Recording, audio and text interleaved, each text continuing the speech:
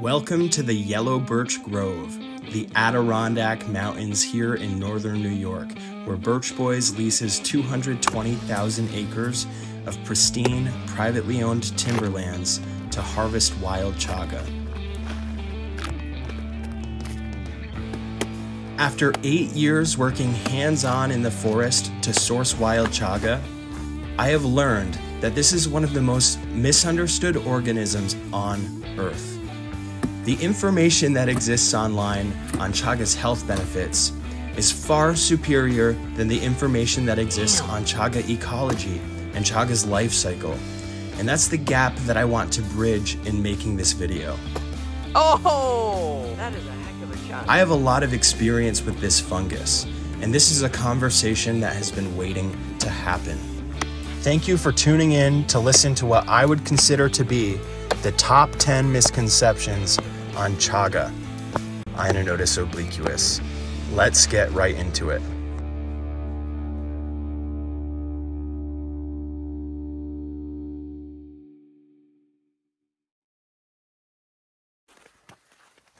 First misconception about chaga. Chaga is not a mushroom. What? Seriously, despite what you've read, despite what you've been told, despite the fact that every time you see the word chaga listed online, the word mushroom almost always follows, it's true. Chaga is not a mushroom. And we're going to break this down a bit. Let's start with what is a mushroom. A mushroom is defined as the reproductive organ of a fungus. It makes spores. It's the spore-bearing fruit of a fungus. They pop up from time to time when the conditions are right, when the mycelium has grown, and there's enough moisture in the air to produce this fruiting body to spread spores.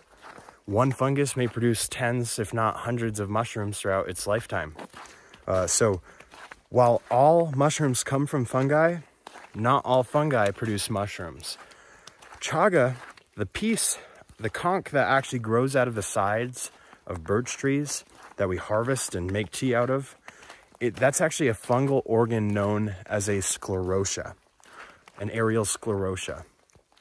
A sclerotia is defined as an immune mechanizing source of micronutrients and the control center of defense for the fungus. And it's an organ that's specific to parasitic fungi like chaga, who are actually growing on a living birch tree and killing that birch tree, because the birch tree is sending its own immune responses to the chaga. It's trying to heal itself and it's trying to dispel the chaga.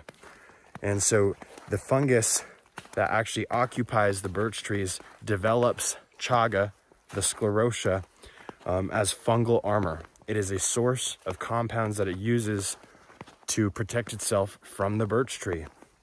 And ironically, that's why it's so good for us. Mammalian biology and DNA actually has ancient roots in the fungi kingdom. Mammals branched off of fungi. And so when you look at our DNA, we're actually a lot more similar to fungi than we are to plants. And so chaga as a sclerotia that it develops to protect itself from the birch tree is like one of the core reasons why it's so good for us. So it's worth knowing the difference, because it's not just another mushroom. You can't stack chaga next to reishi, lion's mane, turkey tail, because it's a whole different thing. Those are all mushrooms. Chaga is a sclerotia, and it's worth understanding what that means. Misconception number 2 on chaga: that all chaga is made equal. And I don't think there's anyone going out saying that or projecting that, but what people do sort of assume is that if they tried chaga, if their friend brought them chaga, if they bought a chaga product, that they then have understood the chaga experience and know what chaga is. And it's just not necessarily true. There's a lot of examples I could give you, but one very clear one is that chaga will kill the birch tree. Once the birch tree dies, then the chaga will start rotting. And often you have people who don't have a ton of experience harvesting chaga, but they can recognize chaga and they'll pick it off of a dead fallen birch tree, and it will taste like dirt. It will taste terrible. And a lot of people that I know or have met have tried chaga and through that way. And that was their introduction. And I'm like, listen, you got to try chaga from us. You got to try the right chaga. The other thing is that there's commercial products made by very prominent figures with chaga that is grown on myceliated oats and on brown rice flour and things like this. I'm just sort of using general terms. I don't know exactly what they're growing this fake chaga on, and by they, I mean the big guy. There is one guy with a very prominent mushroom company with a very big name who is selling chaga extracts that look like this. Apparently this is a chaga extract. This is a real product from a real company. I'm not going to show the label because I have class, but this is seriously one of the most prominent brands in the industry. This is their chaga extract. Now compare that to a Birch Boys chaga tincture. Chaga extract, chaga extract. Something does not add up here. Do you see the incredible difference in color? That's melanin, that's soluble melanin that exists in wild chaga, which is obviously prominent and coming through in a Birch Boys tincture. And you have a total absence of one of those primary constituents of value in the prominent brand chaga tincture or chaga extract. And so I don't use this example just to call anybody out. I'm not going to mention any names, but a lot of you can probably figure out who this is. And I just don't agree with the notion of marketing chaga products for health benefits when you totally ignore the value of wild chaga, why it's important. It is a sclerotia that has to grow off of a living birch tree in order to form the powerful healing conch that is chaga. So there's fake chaga on the market. Make no mistake, it's basically total fraud. They can call it chaga because it's the same species, but it's not the same thing. So not all chaga is made equal. Very important to understand that. Misconception number 3 is that chaga and the birch tree have a symbiotic relationship. This simply is not true. There's no evidence to suggest that chaga is anything but a parasite to birch trees. And I'm not going to talk much on this one. I'm just going to show you the evidence. There was a big piece of chaga and it either fell or it was picked. But this is what the chaga does at the end of its life. It kills the tree. It rips open the bark in a vertical way all throughout the tree's trunk. And then it reveals the chaga poroid. And all of these here, all these flakes are like filled with chaga spores. And I think this is a really educational piece here because this is what chaga does. It's a parasite to birch trees. It penetrates the bark. That's what the genus Inonotus means, to penetrate. And then it takes over the entire heartwood of the tree. And at the end of its life, actually rips open the bark of the tree somehow. And this is where the spores come out. I'd like to show you something about this dead birch tree. It was killed by chaga. Chaga is a parasite to the birch trees. There was a study out of Finland, an ecologist, who estimated that between 6 and 30% of all birch trees are killed by chaga. Another piece of chaga. Another dead birch tree.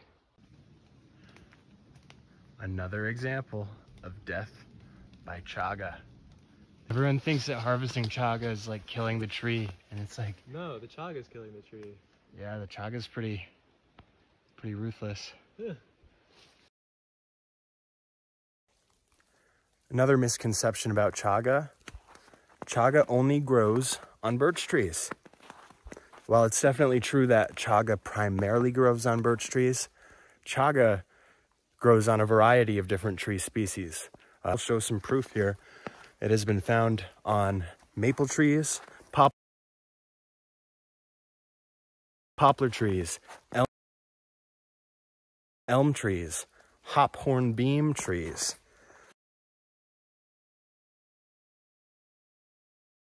also called ironwood, cherry trees. And then there's a diversity of birch trees, or birch species within the birch genus Betula that chaga grows on. Chaga is not as powerful as maybe other mushrooms at supporting the immune system due to the fact other mushrooms have a higher beta-glucan concentration. I've been hearing this a lot. I've been seeing these silly infographics that will rank mushrooms on their immune supporting power solely based on their beta-glucan content. It's just a very basic way of looking at chaga. It's a very incorrect way of looking at chaga because, you know, beta-glucan is, for typical mushrooms, one of the key indicators and micronutrients that has proven immune supporting properties. However, to assume that the beta-glucan is the most powerful among all of the other things in chaga is it's just not doing justice to anything else in chaga. I mean, it's chemistry going on in chaga is insane. It's beyond our ability to comprehend, and the way that these compounds are being classified and understood, we're still in the very beginning stages. But however, there are some we're starting to, such as inotodiol,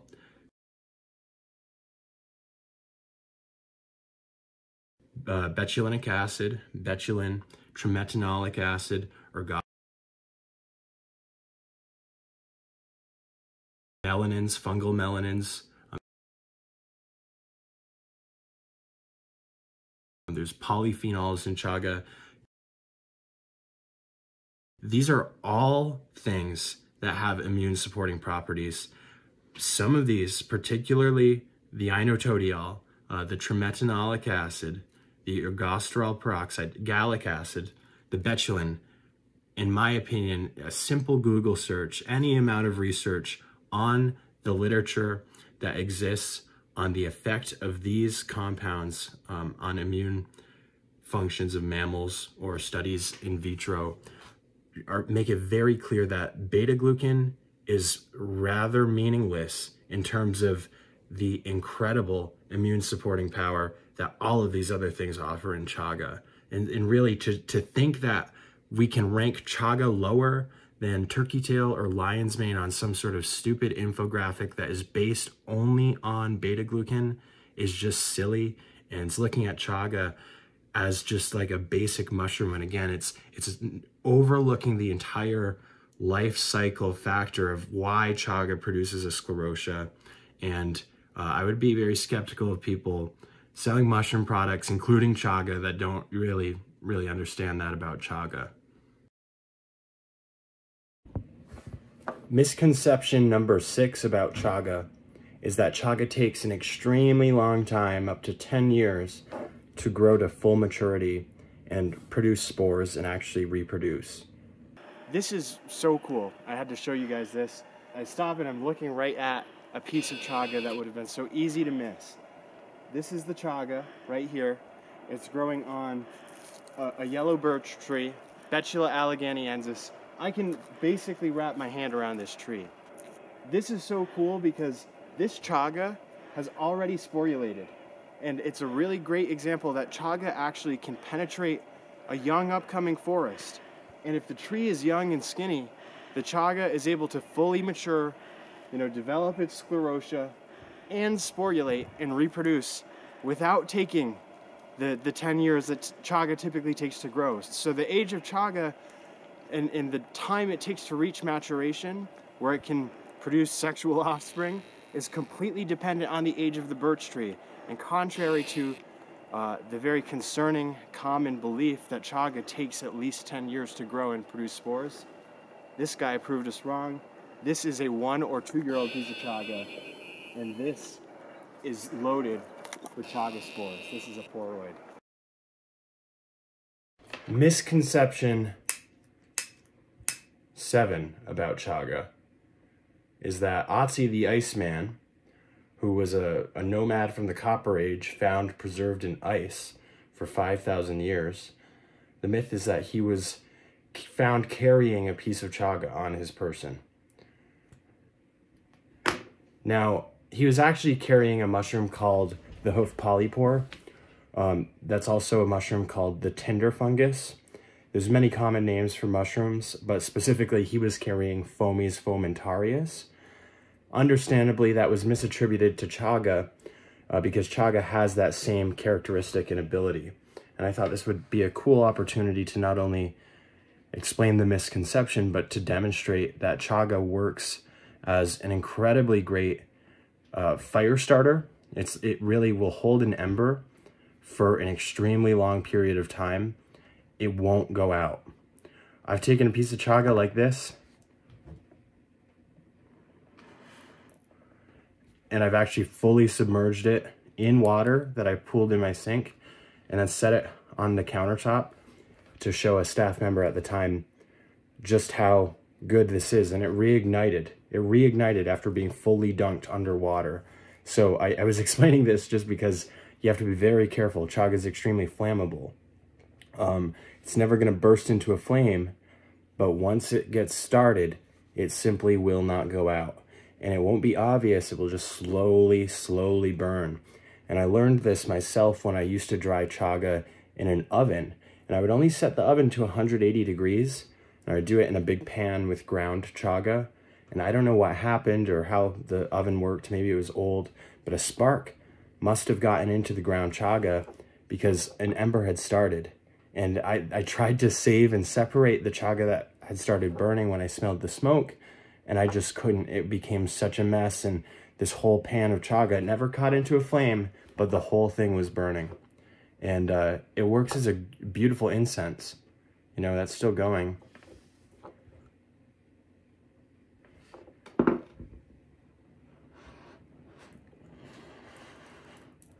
So one can totally understand why they thought Otzi the Iceman was carrying chaga, because he very well could have used chaga to do the very same thing, probably even better than hoof polypore. So again, if you do this ever with a chaga chunk, remember it will not go out. You know, put it underwater, leave it there for a few minutes. Don't trust that it's out.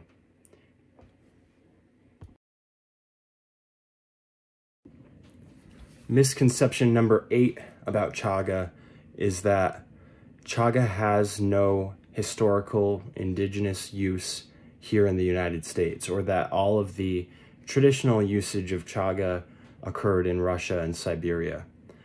So this is a topic that really isn't very well documented. There's not a lot of information about it online. And unfortunately, I believe the reason for that is because colonization era, we destroyed a lot of this knowledge and history. But I've been fortunate enough to learn through a number of customers of mine who are the Haudenosaunee people, the Iroquois, 6 nations that occupied much of what is now northern New York and Canada and the Great Lakes region, who actually lived in longhouses built out of birch bark, the yellow birch and golden birch tree. They use this as the exterior for their longhouses. They, of course, also used chaga, not only as a natural medicine that they would brew into a tea, but they also used chaga and they smoked chaga. The Haudenosaunee would actually mix chaga in with their tobacco. And again, tobacco was considered a sacred medicine in their culture. It was often given as gifts at the bases of birch trees when chaga was harvested, but chaga was used to enhance the experience of smoking tobacco because it was believed that there was a benefit from actually inhaling the burning chaga. It also increased the duration of the tobacco smoking experience, as you just saw with the example, burning chaga, it actually would make tobacco smoked in a pipe last longer. So there is a lot of indigenous history of chaga usage here in the United States. Misconception number 9 about chaga is that since it's been about 10 years since chaga's started to be talked about for its health benefits and all of its properties, and still we've heard nothing from the medical community. There has not been any acceptance or embrace of chaga in Eastern medicine. It's not prescribed by doctors, so chaga must not work. You know, it must be some humbo jumbo. That's misconception number 9. And I just want to elaborate on this for a minute and make a clear distinction between something like chaga, a natural herb. I don't think it meets the definition for an herb, but just call it a natural herb for a minute, and then a prescribed medication. Some differences between natural herbs and prescribed medications. There's a lot of differences. Herbs or chaga, anything like that, a natural substance is going to be rich in a number of different constituents. There's all sorts of different compounds in chaga. And each of these compounds, whether it's healing or not, they're all going to be present in different concentrations, which will vary from piece of chaga to the next piece of chaga. So the world of prescribed medication typically is much different. It's taking an isolated compound or an isolated micronutrient and then, you know, amassing it in extreme quantities, a very specific milligram dosage, and then performing a clinical trial on that one compound and testing it on hundreds, thousands of people among all different ages and demographics, etc. And only after a clinical trial has occurred will that become a medication. Now, it'd be great if there was a clinical trial on chaga, but it's unlikely that will ever happen. A clinical trial costs millions of dollars to actually sponsor. So it's much more likely that a company is going to focus on a specific isolated micronutrient within chaga, such as betulin or inotodiol or trimetanoic acid, and try and figure out a way to synthesize that in a lab so that they can patent a process to produce a medication and build a business plan around the clinical trial that they're going to run. I mean, that's just the way that Eastern medicine works. And it's extremely true that a number of pharmaceutical companies and researchers are looking at the constituents in chaga. They're trying to figure out how to synthesize it in the lab. And I believe that many of these things will become patented medications. People will never go and get chaga from the doctor, but it may be possible in some day in the future that someone will get a prescribed medication that is actually a constituent humans discovered because of chaga. So I wanted to make that clear. It's not that chaga isn't good. It's not that chaga can't work. But if anything stemming from chaga is ever going to become a medication, it's going to go through the Eastern medicine process. And that's the difference between chaga and a naturopathic, homeopathic sort of remedy.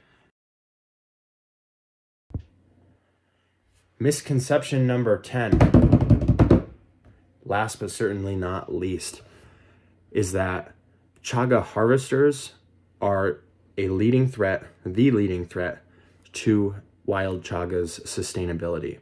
Logging in the timber industry is much, much, much more going to be directly responsible for the way that not only chaga develops, but our entire forests. You know, every piece of timber, yellow birch trees included, have commercial value. And what you may not know is that already for a long time, numerous companies have it in their sustainable forestry management plan to kill birch trees that show signs of chaga. Really, much of the forestry industry looks at chaga as an invasive parasite that is a threat to the viability of the timber value. And it also looks at it as just like an unhealthy disease to the forest. So, and I'm not saying that's true. I disagree with that fundamentally, right? And I think that there's a triangle of interdependence between birch trees, chaga, and people. But I don't think that anyone's looking at it that way. And really, the harvesters, you know, there are responsible chaga harvesters and people who are thinking very long-term about this, like myself. There are others. And we talk about this a lot, and we each have a different perspective on it. But like to think that chaga harvesting is going to threaten chaga before the logging industry or the effects of deforestation threaten chaga or are threatening chaga every single day is ridiculous. One of the harvesters that sells me chaga basically started selling it to me because it's part of her job to go and kill and cut these trees anyway, to get rid of them in the forest. And for years, the chaga was just thrown out. I cannot tell you how many stories I have heard from locals about hundreds and hundreds and hundreds of pounds of chaga just being thrown away. People call it, excuse my language, some loggers call chaga horsecock because it ruins the inside of the tree. So seriously, this is a big thing. The logging industry has not caught up to realizing that chaga has value. That's a generalization. This is a conversation that their logging companies and land management companies are becoming much more receptive to, much more interested in. And I think that in general, the theme of sustainable, well-rounded forestry and permaculture-based ideas is being embraced. And I think that's a good thing. But if you're looking at a city area or an urban area, yeah, you're not going to find any chaga, not because they're chaga harvesters, but because there's no trees that support chaga. There's no old growth stands of yellow birch groves. There's nothing there. You know, anywhere that we're cutting down forest and making farmland, making cities, making highways, making parking lots, making developments, that is the biggest threat to chaga and any of these other wild organisms that we fear are in danger. There is a range of different birch species that support chaga. There's a range of other tree species which chaga less commonly is found on. And each of these trees, in the tree's sustainability, the abundance of this specific tree species in any region is going to be directly indicative of the capacity of chaga to grow. What I am trying to do in my sustainability protocols is harvest chaga at that point of sporulation. So when the chaga actually does rip open the bark, if you get there rather immediately after it does that, or I say immediately, but within a month or two, the chaga is still going to be good and vital and strong, and it will have already reproduced. And then you can harvest 100% of that chaga, having already let it do its job. And then by visiting that tree and actually, you know, knocking around the bark, getting the spores on you, moving throughout the forest, you can participate as a symbiotic agent of the transmission of chaga throughout a forest. So, I mean, chaga can become so successful in its virulence as a fungus or as a parasite that it can actually do itself a disservice and kill the eligible hosts. So really what this is all about is good forest management practices. When we think about how we look at a sustainable future for chaga, it is an embrace and acceptance of this within the overarching industry of forestry, and an appreciation and support for wild harvested chaga. There's nothing that frustrates me more than seeing people who grow fake chaga on artificial substrates. It's not the same, it's fake, it's total fraud.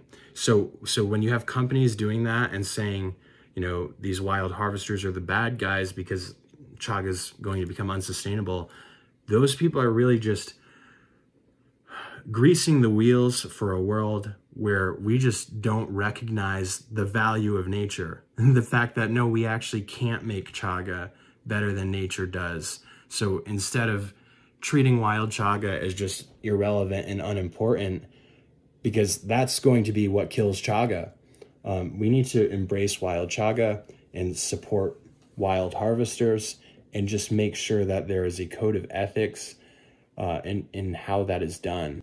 Any harvester that is in this for the long haul will inevitably develop that code of conduct. We don't work with harvesters who are just looking to make a quick buck and harvest all the chaga around. I mean, these are people we've been working with year after year, people who have careers in the woods, and it's in all of our best interests for chaga to thrive. There are also very simple, conscious efforts you can make while you're harvesting. You know, we are mammals and we have the ability to consciously participate in symbiotic relationships. Like I said, when you harvest from a tree that has just sporulated, you can be an agent of the spread of those spores. Insects are one of the largest spreaders of chaga spores.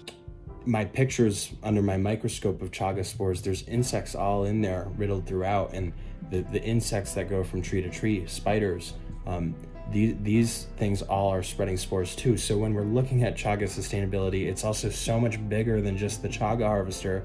It's even bigger than timber. It's the spiders, it's the bugs, it's the caterpillars, it's about the naturopath, right? So it is extremely hypocritical to use products that poison the ecosystem or get poison into the food chain or pollute our forests or be complacent in deforestation. If you're doing all that and then, you know, complaining because you heard that chaga harvesting is unsustainable, you got to do a reality check, because there are a lot larger forces at play, and humans definitely need to change their ways.